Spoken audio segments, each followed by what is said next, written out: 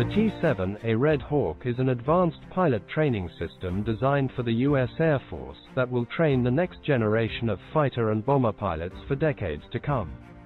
Here are some key features of the T-7A Red Hawk. The T-7A Red Hawk is a light jet trainer developed by Boeing and Saab. It is a twin-tailed, single-engine aircraft with a digital flight control system. The T-7A Red Hawk is designed using a digital thread, which allows for faster and more affordable integration of new concepts and capabilities through virtual testing. This aligns with the U.S. Air Force's Digital Century Series strategy.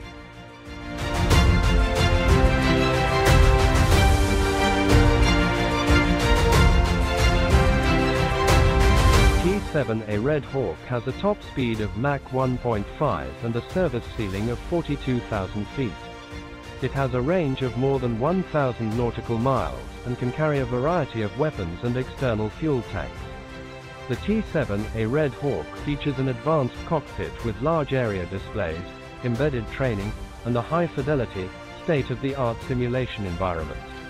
It is also digitally connected, allowing for real-time data sharing and analysis. T-7A Red Hawk is the first Air Force aircraft to be named after the Tuskegee Airmen, the first black military aviators in the U.S. Army Air Corps.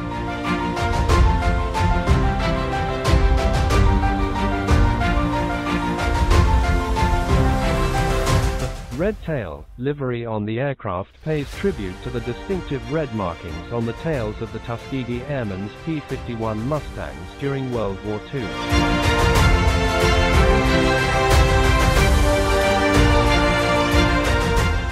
The T-7A Red Hawk made its first flight with the U.S. Air Force in June 2023.